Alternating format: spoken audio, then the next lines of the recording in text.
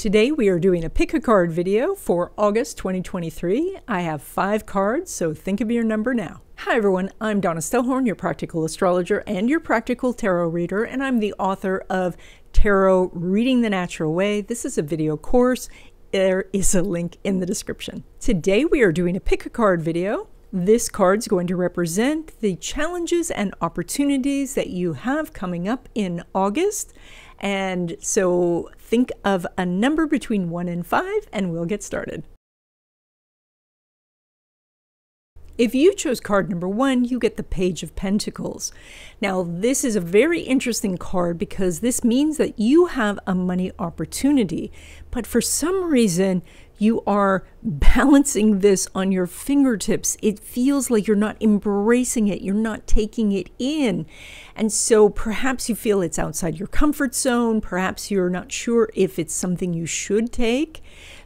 But it's there and it's being presented to you as this opportunity. Now, even when we look at the card, we can see that the page's feet are pointed different directions. So again, we have this indecision, this idea that you could, take off in a different direction.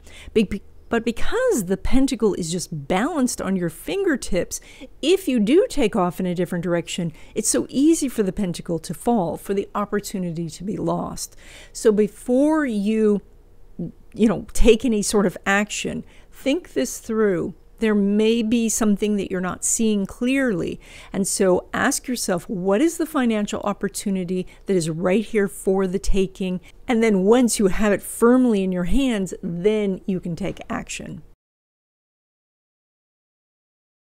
If you chose card number 2, you get the Fool.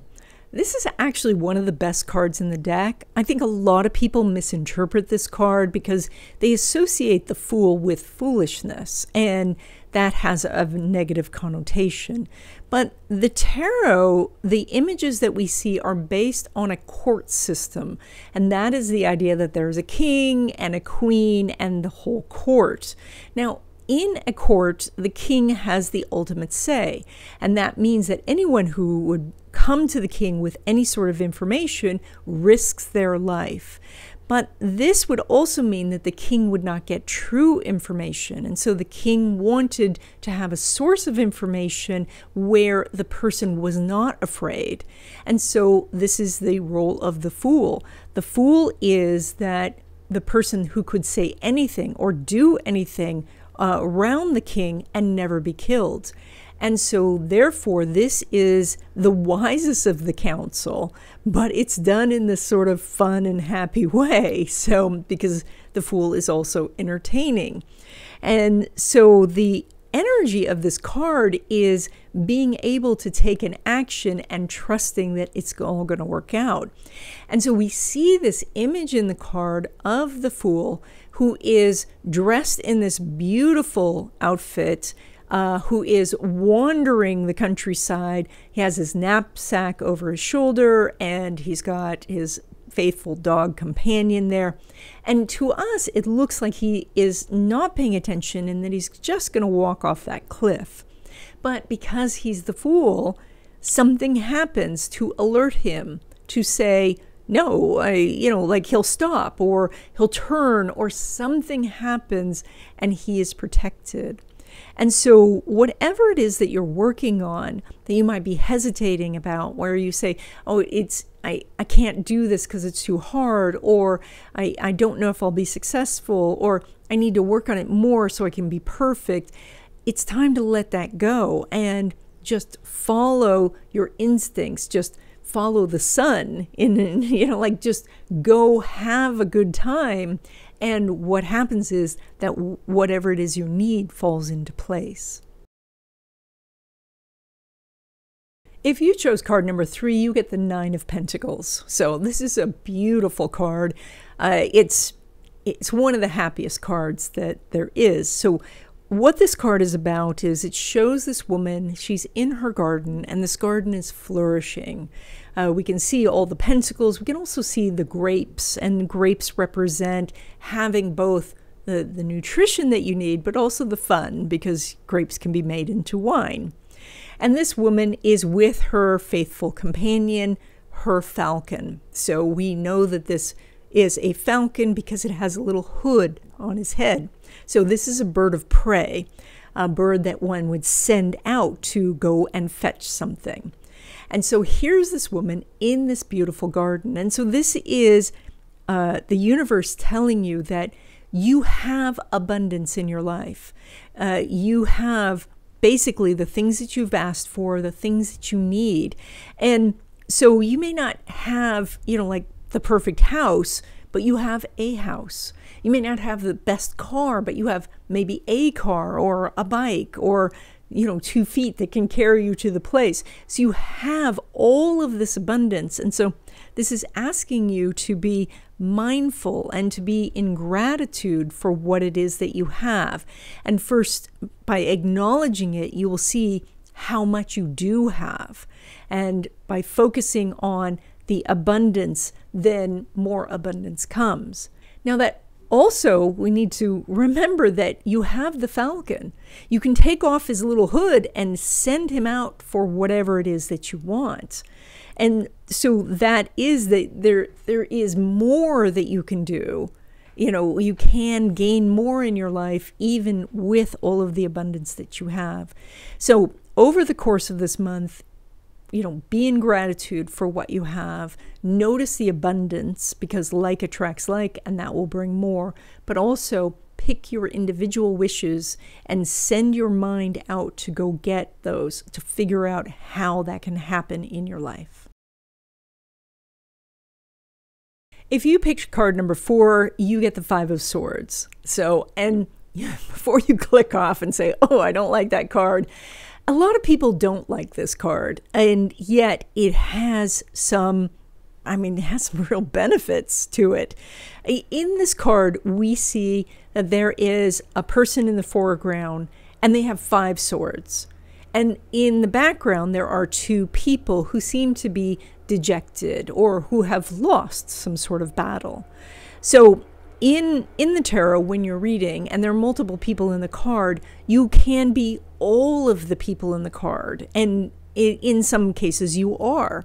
And so that is that you've won some battles, you've lost some battles. And so, and in that, those are 2 different states of being, but you have experienced them both. But because the winner is in the foreground, right now, there's more opportunity to win. Now, this person has won at least 4 battles, because we assume he came with a sword, and now he has 5 swords. He has so many swords, he can't even carry them all. And so this is so many opportunities to win that it's more than you need. So this also says that, in an equal battle or a battle against multiple opponents, you can win. Because if we see 2 people there, he could have been battling them both simultaneously, but he has 4 extra swords, so he could have had many more people. So this is saying how powerful you are, how competent you are. Now, a lot of people don't like this card because of the look on the person's face, the victor. It's a bit of a smirk, perhaps, or, that he's a little too self-satisfied, or maybe you're identifying with the people in the background and feeling like there's sadness. And, even if you won, somebody else lost. So, but it is to remember that in this card, yes, sometimes you win, sometimes you lose. So that's one of the things to recognize, that it's okay to win, because next time you might lose. But also, if you're doing battle after battle, and now you have more spoils, right, than you can even carry, it may be time to set that down and say, I don't need to do battle after battle. I have enough. If you do need to go into battle, you are very well armed. If you chose card number 5, you get the High Priestess. This is a beautiful card showing us a woman who is the kind of the balance between intuition and knowledge. We see that because she has the moon at her feet, and so that's intuition. She also has the full moon in her crown. And then she's holding the scrolls, and the scrolls are the knowledge, the information, the laws. And so she is the balance between those. And so what this card is suggesting is that you have the knowledge to do the right thing. You have the understanding to tackle whatever is in front of you. She does it feeling cool and calm, and, she knows what she needs to do. And so sometimes, when we are operating in the world, we need a set of rules to follow, just guidelines. We may push against those rules at times, but, if we have that philosophy or religion or set of rules, then we have a structure, and that is represented by the Torah that she's holding. But then we also have our intuition to say when we move forward on something and when we don't. And so there's something coming up this month for you where you have the knowledge, and if you operate within your rules, then you are good. But you also want to follow your intuition about when to take action and when not to. And you're going to do it perfectly. You're going to do it absolutely the best way possible.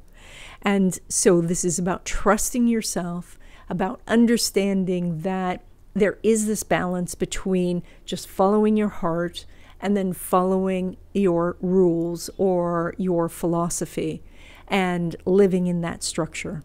And so whatever is coming up for you this month, you're going to do it brilliantly. And that's it. I hope you enjoyed this video. If you are interested in learning the tarot, I hope you check out my video course. The link is in the description. And stay tuned because LaRue wants to say hi.